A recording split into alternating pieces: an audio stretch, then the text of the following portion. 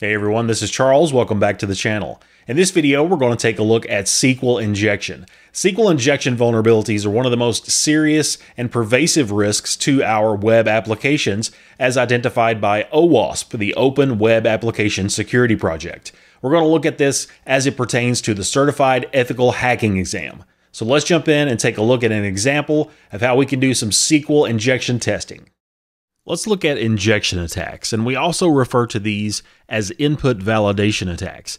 This could include things like SQL injection. That's what we most commonly think of when we think of injection attacks. We're attempting to insert malicious strings of input, maybe into a website's login form, in hopes that this malicious syntax will give us unexpected control of the web application. Now, although we can certainly use automated tools to attempt this, if we're familiar with SQL language and common SQL injection commands, we can do that directly from the web application user input area that may be presented to us in a web browser. So first, let me point out that there are many examples online where you can find SQL injection commands. If you're not familiar with the syntax, then you can find lots of cheat sheets, such as the one we see here from Portswigger. So this SQL injection cheat sheet will show you some common SQL injection commands that you can try out in your lab. You can also easily find other examples of this through a quick search of the internet. Let's go out to another resource that we haven't looked at yet. I'm going to open my Firefox browser here in Parrot OS, and you can see that I'm on a website called testphp.vulnweb.com. So this is another purposefully vulnerable tool that we can use for our testing. This particular website is actually hosted on the public internet. So you can go out to this website directly and start testing against PHP. PHP, by the way, is one of the most popular scripting languages for web development, for web applications. It's free and it's open source and it runs on the server side. So the code is executed on the server. And that's a common way that we interact with SQL databases. SQL databases being structured databases where we have data inside. So let's talk about some ways that we can perhaps leverage vulnerabilities here and test this out. And the first thing we're going to do is I'm going to open up a new tab and I'm going to use Google search to try and find instances here of databases that may be hosted on this website. So I'm going to use a qualifier site : that tells Google to search for instances of a certain website. And if I go back into my vulnerable website, I'm actually going to copy this URL and let's paste that into my search bar. And I'm going to add an additional thing to this. I'm going to put a space after this and I'm going to say PHP ID equals. And I'm going to hit enter to search for that. This is a technique called Google dorking, or in other words, Google hacking. We're leveraging search engines to try and find places that may be vulnerable. And we see some search results pop up here for us. The ID that we have listed at the end, when we're accessing a certain database, we might see this PHP ID equals followed by a string of characters. This is common even if you look at something like Facebook. If you're looking at a Facebook profile, this will likely be tagged at the end of someone's profile. So this would reference a profile in the database and it would pull that each time. And that's what we're looking for. We're looking for any instances of databases that we have. And we do have some search results available. And if we scroll down, we can see lots of those here.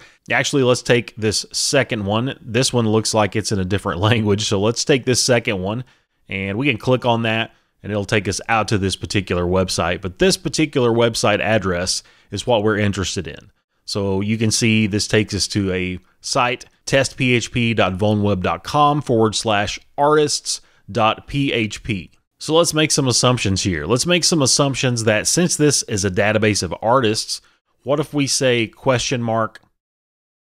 artist equals 1 and we hit enter? Well, you can see that this takes us to a sample page for a particular artist. What if we say artist 2? That takes us to a different artist. So using this Google search, we've figured out a scheme for how this database might be organized. So let's take what we know here and let's try this out in our terminal. Let's jump over here in a terminal and look at a tool called SQL Map. SQL Map is another one of our open source penetration tools that are included here in Parrot OS. And this works by automating the process of trying to detect and exploit any SQL injection vulnerabilities that might be in place, and it helps us to enumerate certain databases. So to run that, if we say SQL Map, and if we want to see information about the syntax we could use, we can of course say -- help. I'm going to clear this off, and I'll show you how we can use this. We can say SQL Map -u, that is going to indicate a target. And in our case, the target, let's go back to our browser momentarily. You can see the target here. Let's copy this just to make things a little easier for us. We'll copy our URL and we will paste this inside of our terminal. And at the end, we can use -dbs as our switch to try and discover any databases. And once we hit enter, we can see our SQL injection attack beginning. It shouldn't take too terribly long to run, so we'll give this just a moment to run and see if it discovers any information.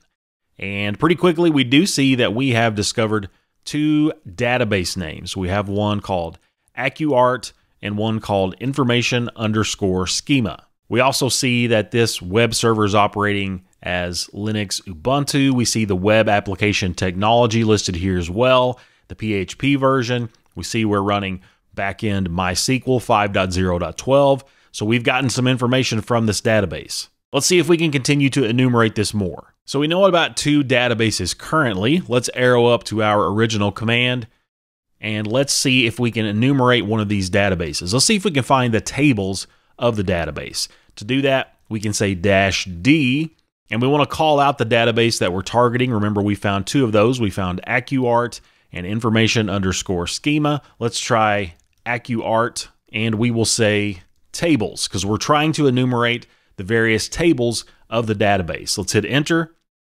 We'll let this run, and we'll see what we find. And now that our output is complete, you'll see that we found 8 different tables inside of the database. We found artists, carts, category, featured, guestbook, pictures, products, and users. Now, it's also helpful when we are trying to perform injection attacks or enumerate SQL databases to know the columns as well. So let's arrow up, and instead of tables, let's say columns, and let's hit enter, and we'll let that complete. And now you see our output here. We see our different columns and tables. So we see things like the name, which is text-based. We see the artist name at the top. We see the artist description and the artist ID. So again, more good information. And if we scroll up, we're going to see even more columns. And what we're looking for is something that is interesting that might give us access. So near the top, we see some columns that are definitely interesting. Things like address, we see email, and this one, password, and this one for username. Those are definitely both that are interesting to us. So let's see if we can potentially dump out the contents of these column values. Let's arrow up, and so we are still targeting the database with a capital D, AccuArt.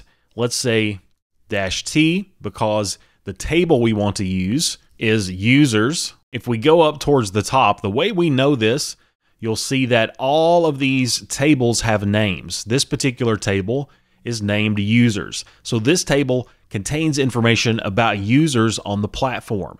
And scrolling down, similarly, we see tables like pictures. So this is information related to photos that may be in this database, and so on and so forth. We see a table named guestbook that contains messages, the senders, and the timestamps. So this table at the top that we discovered, which we deemed to be most interesting, is called users. And we're hoping this contains username and password information. And most likely it does based on the things that we see here. So we'll go back down to our output. The table name is users, and we'll say -c for column. The column, if we scroll back up, notice the column name for that is uname. We see that here, username. So we'll say the column that we're trying to enumerate is uname, and we'll say --dump to attempt to dump out the contents. Let's hit enter, and let's see what happens here.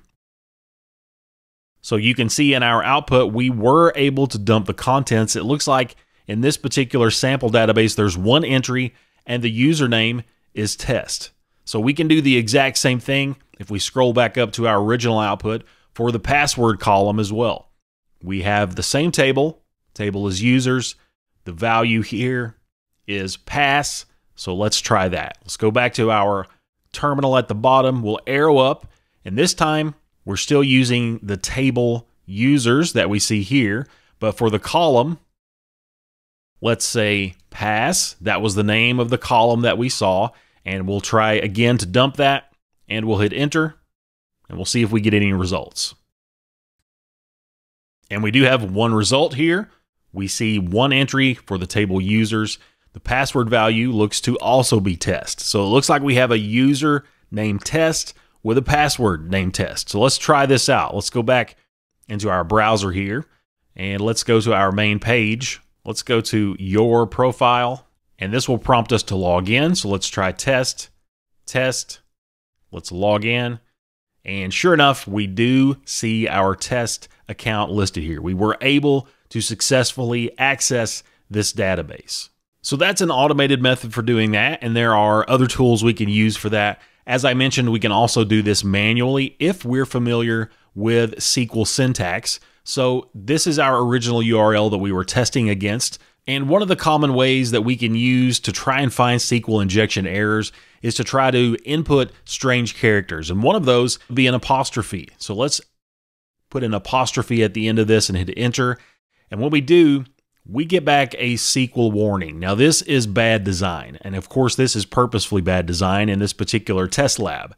But we don't want to see this because this actually gives us information about the database, and it lets us know that this website is vulnerable. Ideally, this would not return a warning. And again, if you're familiar with SQL syntax, we could try other iterations of commands at the end of this. If I do something like order by 3 -- and I hit enter here, this is a way that we can view a particular column number. So we enter a number after the order by command, which in my case was 3, and we can see if we have any output in the database. So we do have at least 3 columns in this case. If we went up to, let's say, 10 and we hit enter, we get an error. So we can continue to do that with trial and error to try and discover just how large that is and how many columns we have. So 8 didn't work.